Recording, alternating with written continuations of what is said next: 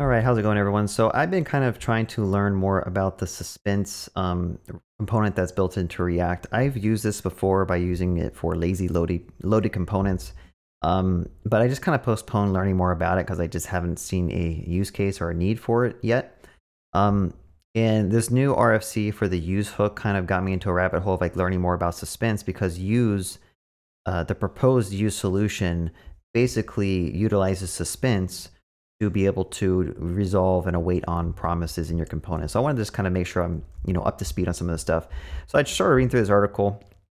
I really didn't spend too much time reading through it. I'm kind of playing around with the code, making sure I kind of understand what's going on. So definitely I'll put the link in the article and read through it if you want to get a better understanding. I think this guy did a pretty good job at explaining this stuff.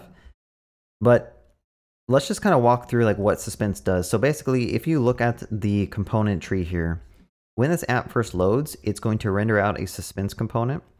And it shows a loading state while the nested components of the Suspense, so in this case, my component, has a promise that it's waiting for it to be fulfilled / rejected. Okay, so that's how this works. And let me show you the code real quick. If you go to my app.tsx, you'll notice there's a Suspense component that has a fallback prop. And by default, if the component here is still like in a sense loading, it gives you the ability to display like a loading state, okay? So the interesting part of how Suspense works is that how does it know when to show this fallback? And it turns out it's whenever your component throws a promise. And again, like correct me if I'm wrong with anything, but let me just kind of show you real quick.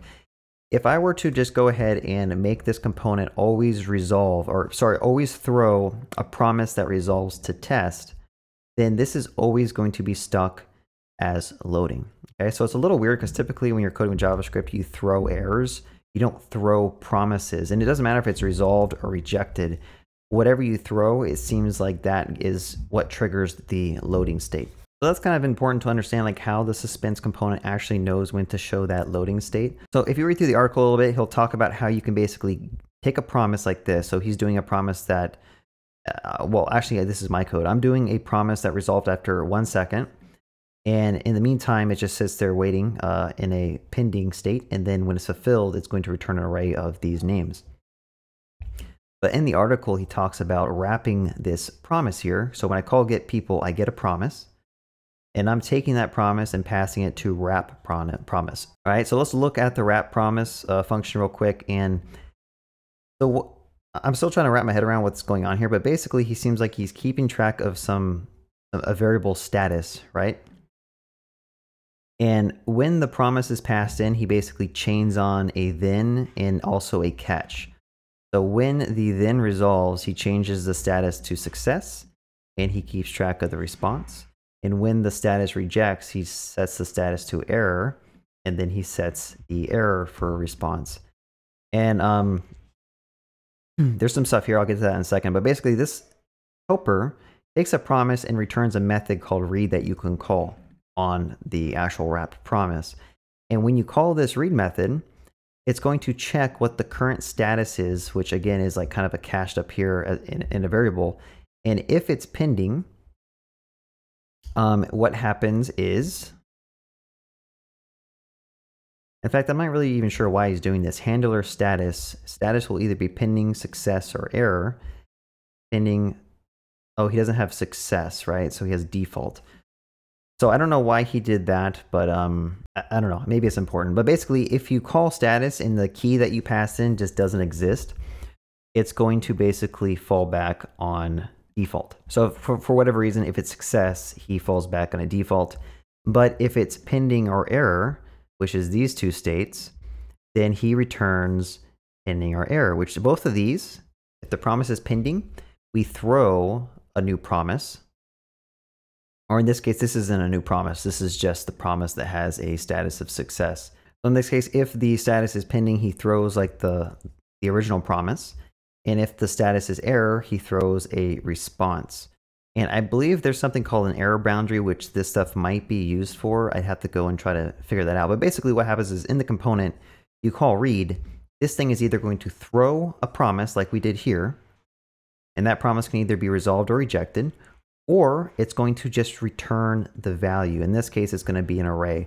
So that's how his little wrapping promise thing works, to basically allow us to do some type of, I guess it's kind of like a waiting on a promise inside your React code, instead of having to use like our use effect or something like that. I mean, to be honest with you, all this stuff just seems like a pretty convoluted way to just have it go to a fallback state. I think there's much better ways you can do it with like React query and have like an isLoading boolean. But I think Suspense really comes into play with like server-side rendering and lower level libraries.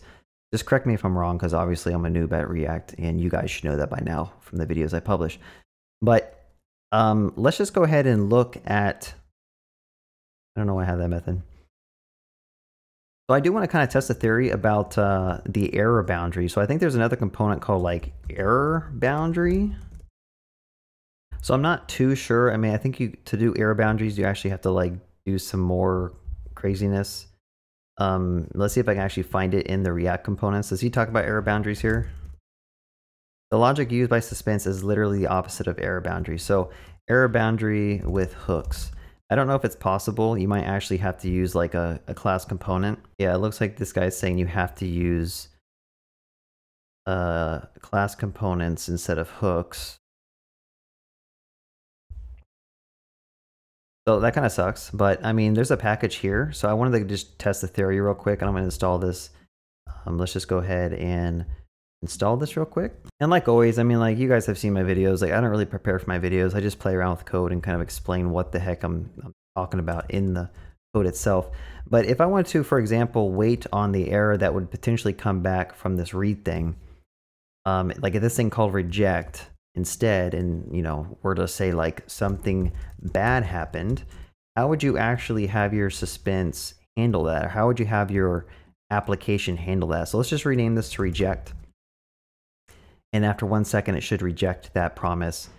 And let's just go ahead and wrap all of our code like so. Let's just go ahead and take this component, and I'm going to put it here. And then I'm going to go ahead and just delete this because I don't need it. I'm not sure what this on reset thing is doing, like reset the state of your app so the error doesn't happen again. I don't think we really care about that, honestly, but there's basically another fallback that we could display if something were to happen. So I'm gonna go ahead and just try to print out the error. In fact, I think it prints out here, error message. And the reset error boundary, I'm gonna delete. So let's see if this assumption is correct. Like basically, if your component that's nested inside of Suspense were to reject a promise, then that'll bubble up to your error boundary, and that'll show whatever fallback. Now, again, this error boundary, this is a third-party library.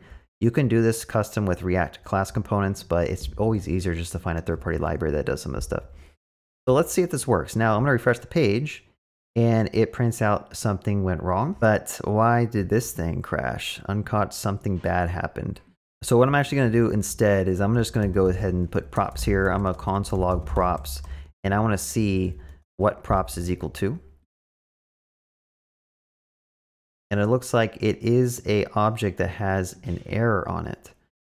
So we should potentially be able to render that out, and I think it's just called error here. So let's just go ahead and destruct error here, like that.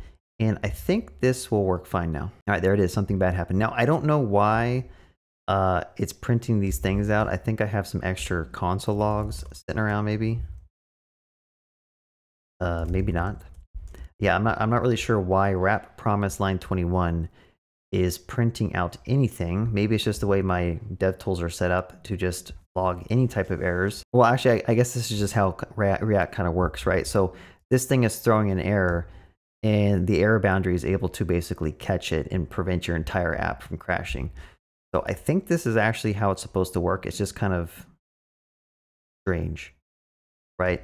So instead of saying something bad happened, I could basically say like GG here, and that should also just print out. So that's kind of like my understanding so far of like reading through a little bit of this article and trying to understand like how Suspense works and how error boundaries work. But feel free to in the comments, like, let me know if I've explained anything incorrectly or if I've kind of misled anyone, because again, most of the people, some of the people who watch my videos, like those are the real experts in React, and I'm just kind of showing you and learning in public, just so that people realize that, I mean, even though I've been coding here for a while, learning some of this stuff is still it takes time, right? You have to actually sit down and dedicate time to learn this stuff.